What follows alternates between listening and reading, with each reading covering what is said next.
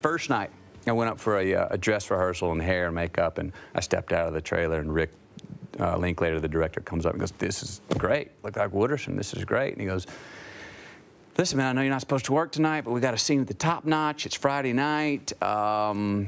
You know, what do you? I think Wooderson might be there. You know, trolling for chicks or what have you. You know what I mean?" And he goes, "I go, yeah, he would be there." And he goes, "What do you think? Would Wooderson maybe be attracted to the redheaded intellectual? You know, because Wooderson's been around school. He's kind of been with all the typical beauties.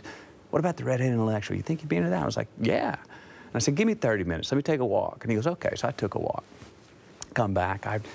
We played verbal ping pong. I told him my ideas, and he told me his. And he goes, "Want to shoot it?"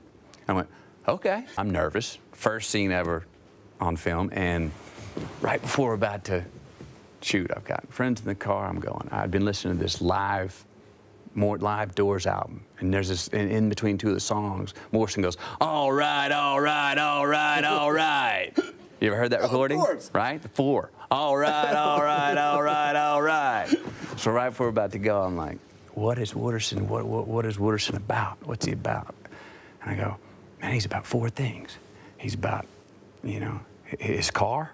He's about getting high. He's about rock and roll and picking up chicks."